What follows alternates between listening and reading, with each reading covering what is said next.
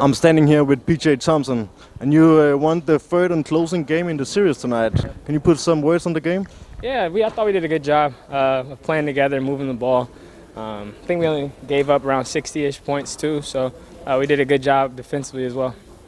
Now you're going to meet Horsens EC in the semifinals. Yeah. What are your expectations for that series? Yeah, Horsens is good. We split with them 2-2 during the regular season. We won at their place, they won at our place. So game one's important. You know, I think we'll be on the road for game one, and we'll have to set the tone early and be locked into our scouting report and try to get it done. Sure. You had a bit of a shooting slump, but it looks like you found your rhythm again the last couple of games. Yeah. Can you say something about that? Yeah, it's a long season. It's just part of it. Basketball, you go through shooting slumps, but you know, I've done a really good job of staying the course, getting up extra shots every day. For the most part, with Fareed, my assistant coach, and just making sure I'm getting extra reps in, like I've done. And the numbers always play out during the course of a season. Thank you. Yep. Good luck in the quarterfinals.